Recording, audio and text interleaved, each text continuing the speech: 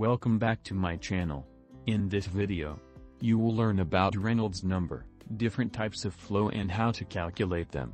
This lab experiment is part of the Fluids Lab in Civil Engineering undergrad course. The experiment was conducted in our laboratory using hydraulic bench and Reynolds apparatus. But before we start, please watch my video Reynolds number lab experiment. Please click the video link on the description below. So, Reynolds number is used to characterize different flow regimes, such as laminar or turbulent flow. The concept was introduced by George Gabriel Stokes in 1851, but the Reynolds number is named after Osborne Reynolds, who popularized its use in 1883. This is laminar flow. It occurs at low Reynolds number with less than 2,300, where viscous forces are dominant, and is characterized by smooth and constant fluid motion. And this is turbulent flow. It occurs at higher Reynolds numbers with more than 4,000, and is dominated by inertial forces, which tend to produce chaotic eddies, vortices and other flow instabilities.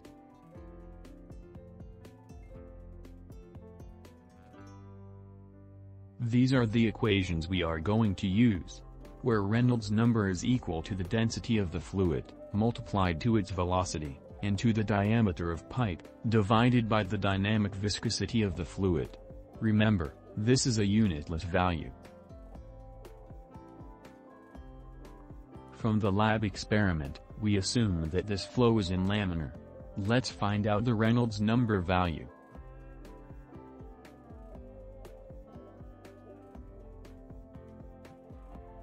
Take note of the given data. We are going to use this in our calculations.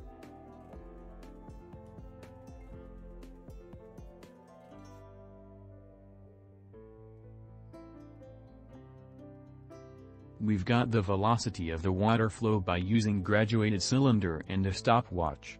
Start the timer once you start collecting water, then when you had sufficient amount, remove it and stop the timer on the same time. Since the volume we took from the graduated cylinder is in milliliter, make it in liter by dividing it to 1000. To convert it into cubic meter, divide it again in 1000. To find the volumetric flow rate, divide it into the time. Calculate the three values and get the average. Now, let's calculate the velocity by dividing the volumetric flow rate to the area of the inner pipe. So, we've got 0.07 meter per second velocity of the fluid. Now, we are ready to find the Reynolds number by substituting all the values to the equation.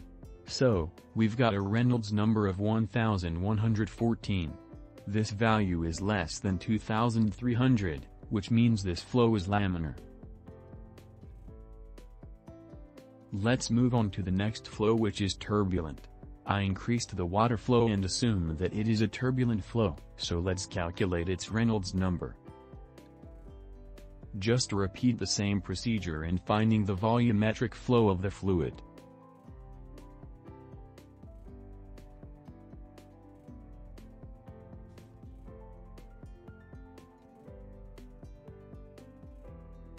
Convert the values again into cubic meter, then take the average.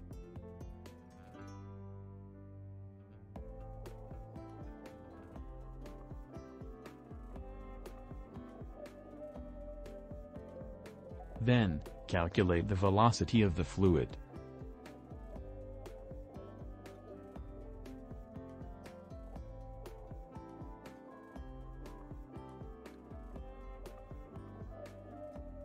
Substitute all the data to the equation and calculate the Reynolds number.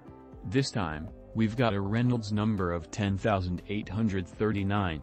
This is more than 4,000, which means, this is a turbulent flow. You might ask, how about the flow between laminar and turbulent? Is there another type of flow? Yes, there is. It is called transitional flow. It is a mixture of laminar and turbulent flow.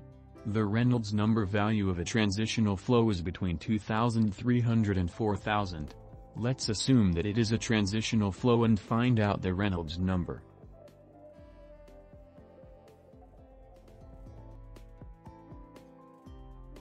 Repeat the same procedure in finding the volumetric flow rate of the fluid.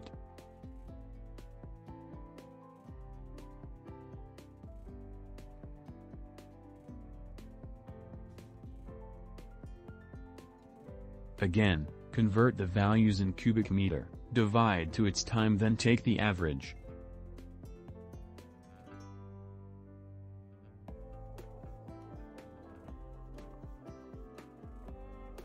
Then calculate the velocity. This time, we've got 0.22 meter per second.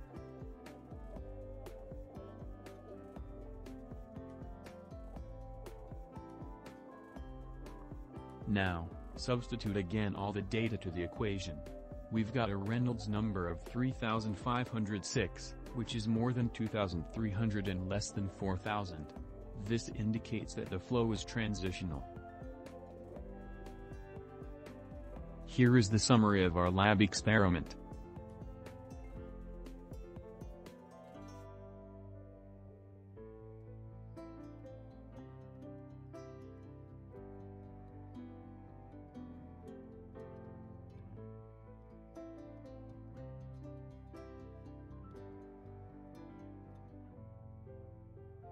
Thank you for watching.